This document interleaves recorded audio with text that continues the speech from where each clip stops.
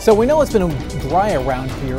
Lincoln now approaching nearly 2 inches below normal for the year to date. The driest has been since 2014. But take a look at this. Out in Grand Island, we're nearing 3 inches below normal. And what's incredible about this, only 1.21 inches of rain has fallen, or precipitation has fallen so far this year. It is the driest in over a century. You got to go back to 1910 to find a drier date.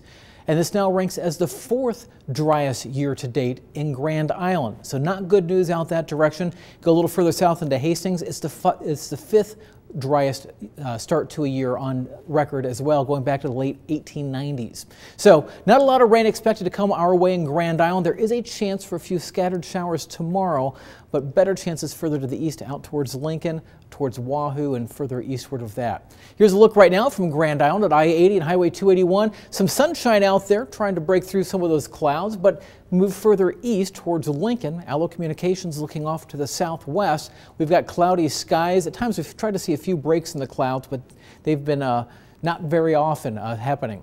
Now we made it up to 57 degrees this afternoon. It's 56 now in Lincoln. That's after a low temperature, tying the record low in the capital city of 24 degrees. By the way, the record not that old, 2018 when it was set. It's currently 55 degrees in Beatrice. Out towards the Tri-Cities, it's currently sitting in the low 60s. Winds are gusting out of the south-southeast, 35 to 45 miles per hour. And we will keep the winds up through the overnight hours. So if you've got to put your trash cans out tomorrow morning, and you oftentimes do it the evening before, I maybe would wait until Tuesday or Wednesday morning to put those out, because you'll notice winds gusting 40 miles per hour at times through the overnight hours. And for tomorrow morning, they'll continue to stay out of the south before a cold front comes through during the afternoon. And that's going to shift our winds back around to the northwest. We could see still some gusts to 35 miles per hour, especially in the morning. I think they will be lightening just a little bit as we head towards the afternoon. A warm front's going to pass through the area tonight. That's going to mean our temperatures don't drop very much tonight. Lows will only be falling off into the upper 40s, and you can see hour by hour we're not actually moving a whole lot. Temperatures, as I said, upper 40s for lows.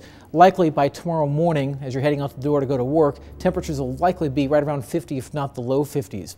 Here we are at 6 o'clock in the morning. You can see a few scattered showers around the area as this tries to move off to the east. The cold front starts to move in, and that will start to push this off further eastward into Iowa and Missouri, and we'll actually see sun breaking out towards the afternoon, and that should allow things to warm up into the afternoon. We'll see a high of 68 degrees in Lincoln, 69 in Seward, 69 in Beatrice, and right around 70 degrees as you head further to the west. And again, winds out of the south initially, shifting around to the northwest behind that cold front, sustained 8 to 16 miles per hour. And that's what I was talking about. Not a lot of precipitation expected out of this, just a few hundredths of an inch of rain.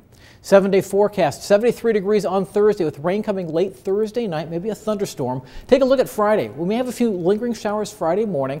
We'll get some dry hours Friday afternoon, and then we'll have a chance for some thunderstorms towards evening. A high temperature of 88, 82 degrees on Saturday with much the same. A few lingering showers in the morning, a chance for a thunderstorm in the evening, and then another cold front comes through, turning us a little cooler by Sunday, turning breezy, 67 degrees, and then highs right around 60 through much of next week with another chance for some showers perhaps by middle of next week.